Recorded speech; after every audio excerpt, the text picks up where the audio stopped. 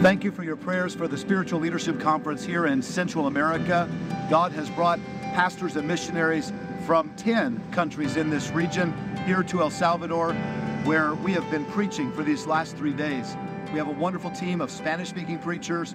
Many folks from Lancaster Baptist Church have joined with us to serve as ushers and with sound equipment. What a blessing to see the receptivity of these who are dedicating their lives to soul winning and to being involved in discipleship. Many have stated that they're rededicating their lives or just beginning a new soul winning ministry.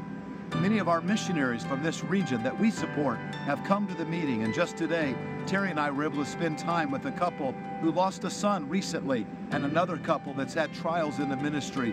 Pray for our missionaries tonight, that God will strengthen and encourage their hearts. We look forward to being home soon, and thank you so much for your prayers as we labor for the souls here in Central America.